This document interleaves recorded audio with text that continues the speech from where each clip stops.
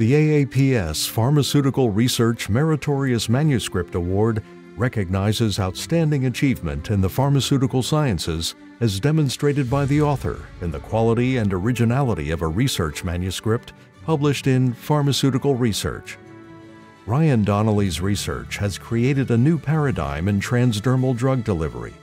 He has developed unique, rapidly dissolving and chemically cross-linked swelling microneedle arrays for transdermal delivery of biomolecules, as well as conventional drugs.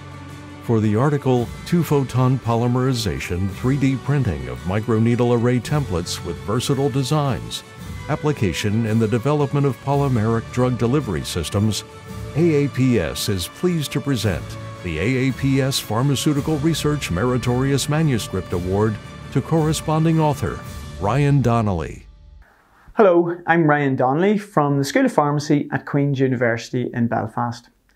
I would like to thank the AAPS for awarding our group the Pharmaceutical Research Meritorious Manuscript Award. We were particularly delighted to win this award this year, having previously won it in 2013. The manuscript this year was centered on the use of 2-photon 3D printing of microneedle array master templates.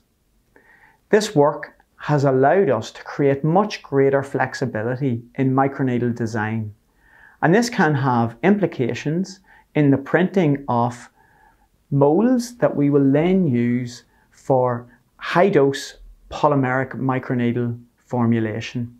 And this could have a range of benefits in drug delivery and also in scaled-up microneedle manufacture.